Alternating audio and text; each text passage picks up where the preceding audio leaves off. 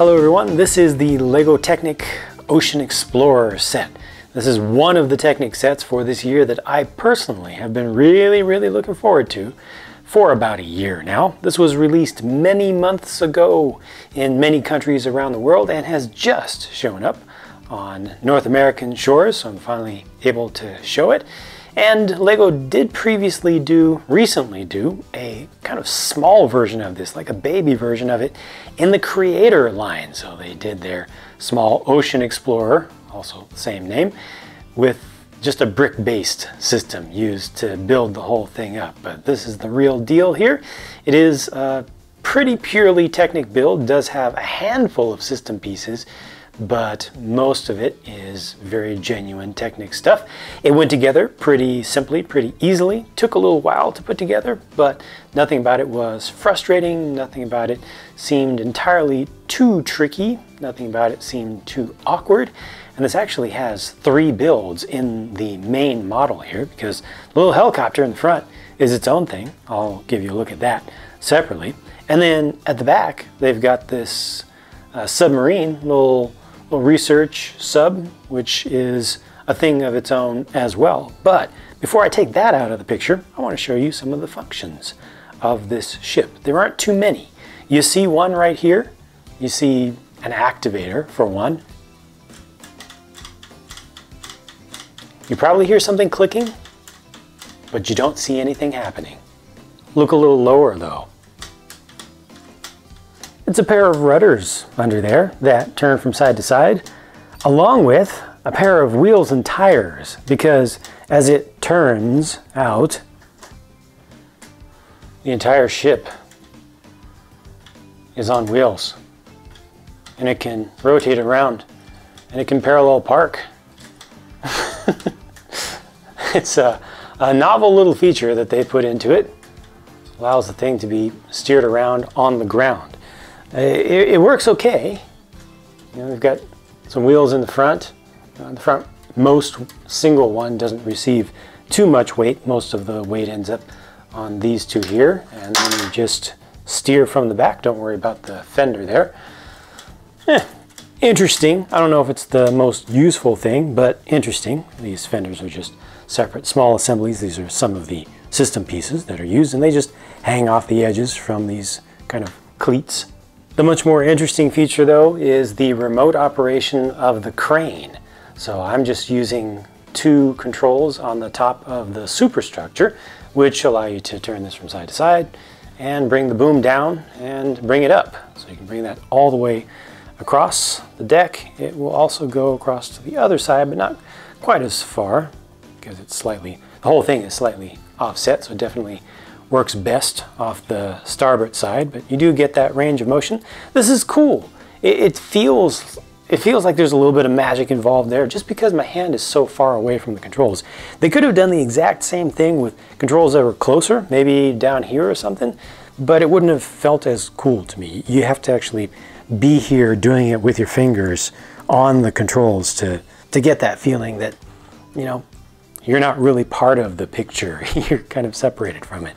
So the idea here is that you would be able to deploy or pick up the sub. However, so this is the control for going up and down, and it does turn the boom from side to side a little bit when you do it, but you can kind of adjust for that. However, the place where the sub rests naturally, where it wants to be held in place and not slide forward or back, is not quite lined up with the end of the boom. So you do have to break that magic a little bit to get this hoop to line up properly.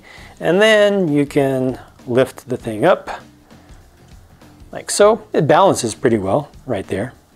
And then take it off to the side. You're not able to really turn it, so even if you get it all the way off the edge there, still when you bring it down, you get enough clearance, but it would be nice to be able to actually line it up with the ship, I think. But this works. And letting that down all the way. Let's see if I can, there we go. Bring this up, and now the little sub is deployed.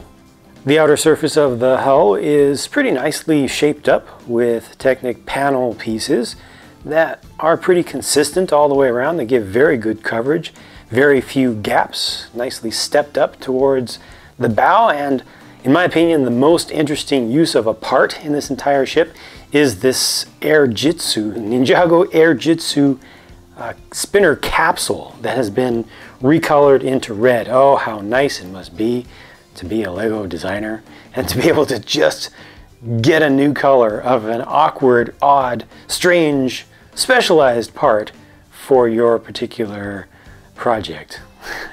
It works out nicely though. It's a perfect shape.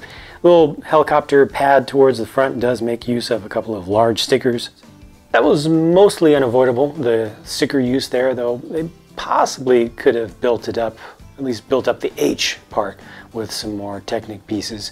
And I do not like putting large stickers across these panel pieces because you have to try to get into the creases, otherwise you just trap a whole bunch of air under there. It just gets a little bit awkward, but the look is good. You see just a few system pieces used in here, not too many. I think they're appropriate, and the shaping of the bridge is pretty good, though it doesn't look like it's closed up from the back. Shaping of the smokestack is pretty perfect. Some of the instrumentation up there with the radar dish or disc, and also an antenna on the other side. Back of the smokestack is a little bit opened, but that really doesn't bug me. You know, we've got just the brace there for the steering, a couple of lifeboat canisters that are approximated there, and then the deck actually has some decking involved with the Technic panel pieces, although there are gaps here. And those gaps do bug me because so much of this was done so well, covered so well, but you do end up with these gaps that are very, very visible going down the center line and along the edges. Here's a better look from the underside so you can see the different drivetrains for the various mechanisms. This is the steering one. You see that the steering for the wheels actually operates somewhat independently from the rudders, so that works out pretty cool. It's not all just on one single pivot. And then the ones for the crane actually are pretty nice. I like how they move the motion through the ship. Definitely my favorite thing here, just being able to operate the crane so remotely. The little sub is delightfully mostly a Technic build, though it does use some system parts. But I mean, this is a really, really small build, especially for something that has not one, but two functions built into it. First of all, this gear here can spin both propellers. I would have preferred counter-rotating props, but it still looks nice, and that's very smooth and simple. And then this is a really good thing that they included there, the ability to kind of operate the arms.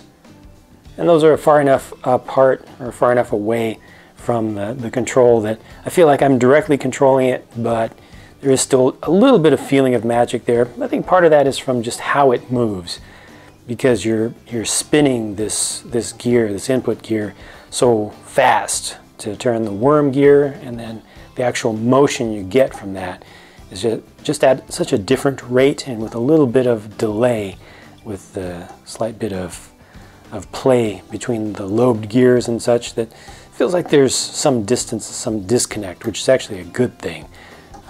These can also be independently posed if you want. Of course, it would have been really cool to be able to do these independently and to have some up and down motion, but you can't ask for everything out of such a tiny build. Incidentally, this does, I showed you the minifig.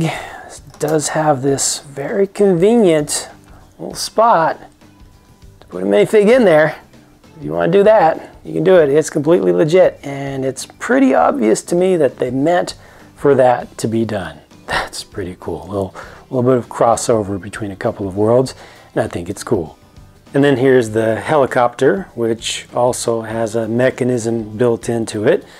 Pretty obvious what that's going to do. It's also a little bit more difficult to access its remote control, if you will, for those two functions, because there's no access to it from the top. You have to come underneath, and then you can spin this small little gear under here. This gets a nice amount of momentum behind it, so it's able to continue going for a little while, especially if you spin it up at a nice, good rate. That spins for a good little while, as long as all of your gears are nice and loose. It's simple, but it works really well for its small size, and the proportions here I think are actually pretty respectable between the size of the main rotors and the little tail rotor assembly back there. And once again, you see a couple pins there with the little bits sticking up, just asking for you to attach something. I could do that here. Let's see if I can. Yeah, I can't quite get him to be all the way back, so he pretty much just has to sit here. And then I can lean him back a little bit, and get this closed up just enough to just barely clear beneath the main rotor there. It may rub a little bit depending upon what type of hair or headgear in general that you have on a figure, but this is something that is possible. So once again, nice little ability to integrate system stuff and system liveliness, the liveliness of minifigs, into a reasonable sized Technic build. This is a 2-in-1 build, and here's what the secondary official build option looks like. It gives you a barge, a wind turbine, and also a push boat. Push boat has a couple of geared mechanisms. First of all, it has the bar, the lock bar that comes down in the front to lock into the barge itself, and they also have an extendable wheelhouse where you can turn the gear on the side and cause that to move up, which will give better visibility for the operators.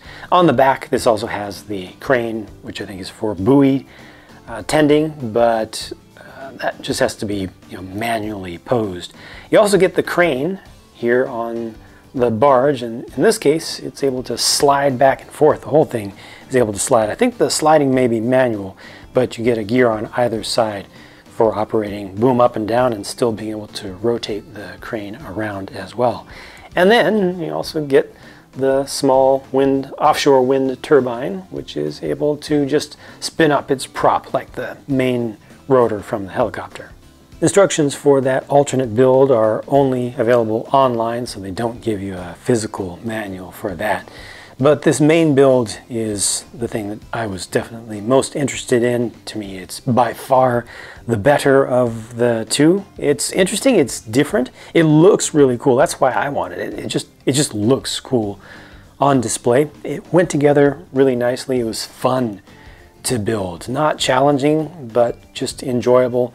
You make a lot of progress quickly because for the number of pieces, a lot of those pieces are fairly large, and you start out doing the two small builds, and then you start working on the hull from the back, from the stern, working towards the bow, and it proceeds pretty quickly. So that just kind of adds to a sense of accomplishment that starts coming pretty quickly. Overall, I'm definitely satisfied with this thing. I don't think the wheel mechanism and the ability to roll it and steer it is super useful. I feel like that's something that most owners and builders of this will enjoy, basically when they first put the wheels on and put the hull down, get the front and back halves of the hull put together, and then kind of push it back and forth a couple times like, hey, yeah, it rolls, and that's about it. Otherwise, I think that mechanism could have been used towards possibly something else. I don't know what in particular, but I think having a bow thruster on this or some propellers on the ship itself may have been a cooler inclusion than those. It could have had a stand for the whole thing that would have left it up to allow you to actually see a bow thruster spinning up or the main prop spinning up. Really glad I got this thing though. I'm really glad I was finally able to buy it. It was a long wait while most of the world had access to it. So my apologies for not being able to do this review until now, but I do try to get things as quickly as I reasonably can. Completely staggered, uneven releases of items in different regions around the world is absolutely the norm, perhaps getting worse as time goes by. So thank you for your patience. I feel like for myself, my own patience and wait was worth it with this kit. But now it's time for me to move on to my next video, so I will be talking to you again very soon.